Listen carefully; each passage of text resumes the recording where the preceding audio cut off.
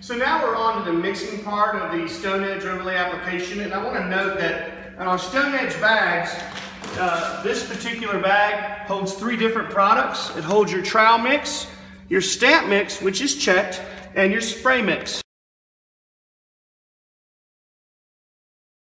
So make sure you check the boxes whether this comes in gray or white. Gray is in a gray bag, white is in the white bag. All of your mixing instructions are on the back, okay, that we're getting ready to talk about right now.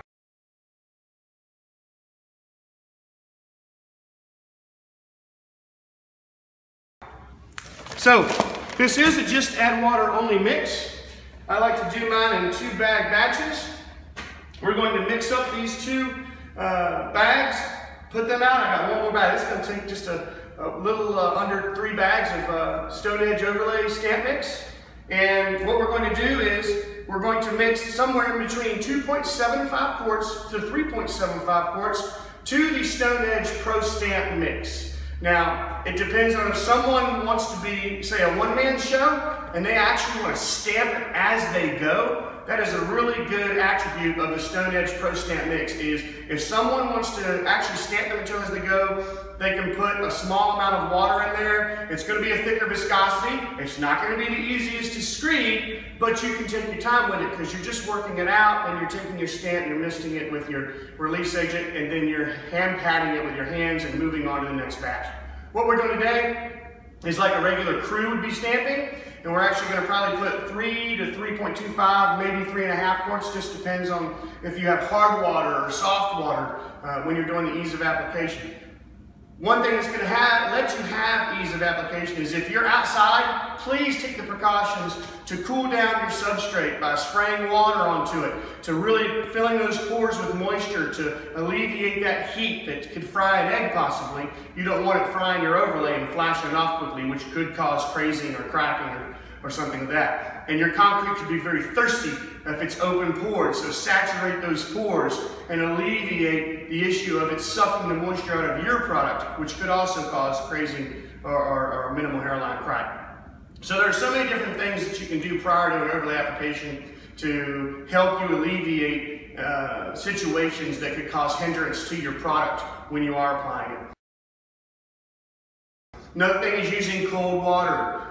If you have a hose laying on the ground, make sure that you let all of the warm water out of that hose before you start using it within your mix, because warm water or even hot water will really flash off your mix in no time when you're trying to use it on a rather warm day. Also on a really hot day, once you have your water in your container, something that individuals do is they'll go grab ice bags and they'll plunge ice bags into their water to really get that temperature as cold as they can with the water so that it doesn't flash off the material once it hits maybe the warm concrete, even after you've saturated it with moisture. So there are precautions again that you can take on a really hot day to alleviate flashing off of your material. Ice bags in the water is a great way to do that. Vice versa, if it's a nice really cold, frigid day and you're trying to get your overlay down, we ask for you to do it at an ambient temperature of 40 degrees Fahrenheit. But if you are down there at those temperatures, sometimes people may use electric bucket warmers.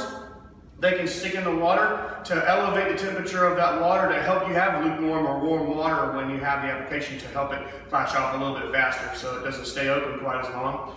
You can also use accelerant packs. Fritz Pack has a nice one that you can put in there to help kick off the material and let you have a little less open time so that you can get to carving and coloring a little bit faster when you have those colder, frigid days. It's the same thing as you can use retarders on an actual hot day. Make sure that all products used are non-chloride based so that it doesn't deteriorate the integrity makeup of your overlay system. But as long as they're non-chloride, and Fritz Packs are good ones, and there's many others out there that are not chloride based as well, that will be fine to use in these products.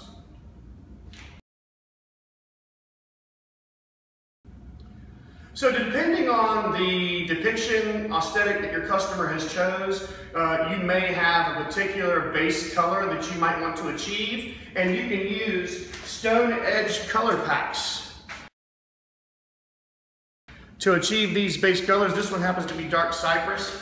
Today we're just doing a gray substrate because we're going to hand carve flagstone, so I'm just going to use the actual integral color of the actual mix itself. And again, it does come in white or gray.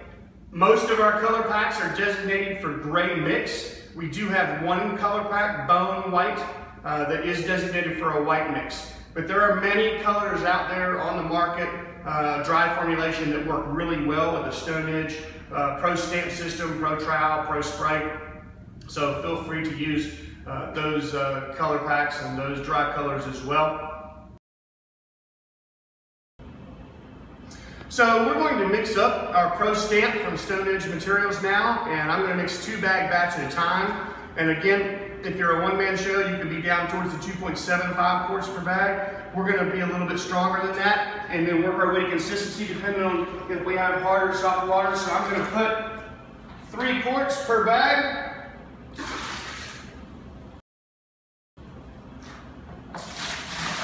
And again, I'm going to 2 bag batch.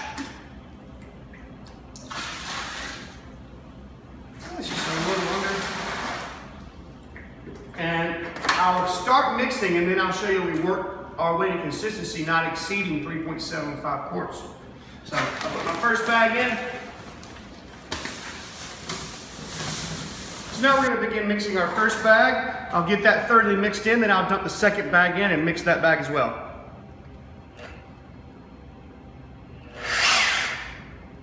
Turn that down.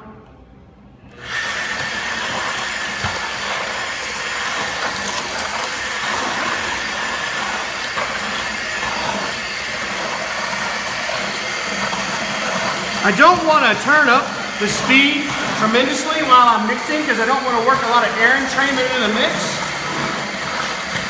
But I definitely want to make sure that I get it mixed thoroughly. Now this is a handheld mixer by Ivanstock. I also like the handheld mixer by B&N Mixing Products. But you want something that can really have enough torque to thoroughly mix the product. You don't want to use a handheld drill or anything like that, because it's just not going to thoroughly mix the product. Okay, so now we have our second bag in, and we can go ahead and continue to mix and probably turn your mixer up a little bit.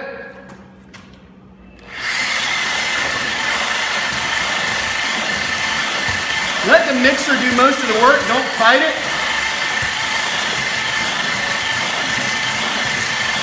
And before you start adding water, let it mix thoroughly for a minute and a half before you start thinking that you gotta add water. Because I think you'll be surprised because of the water reducers that we have in the mix. Once it starts to wet out, it'll wet out pretty good.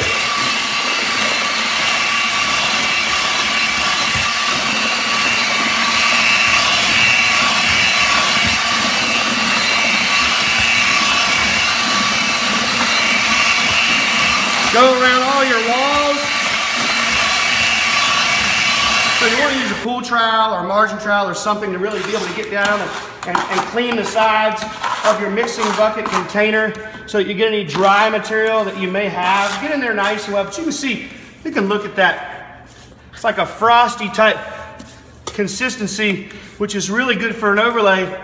And that's only 3 quarts per bag. So you can imagine on a hot day, we're giving you the allowance of up to a 3/4 quart per each bag further for doing an overlay. So even doing, if you're inside, you may want to stay down towards the 3 quart per bag application so that you have less open time so that it doesn't stay open too long inside and you're waiting to stamp.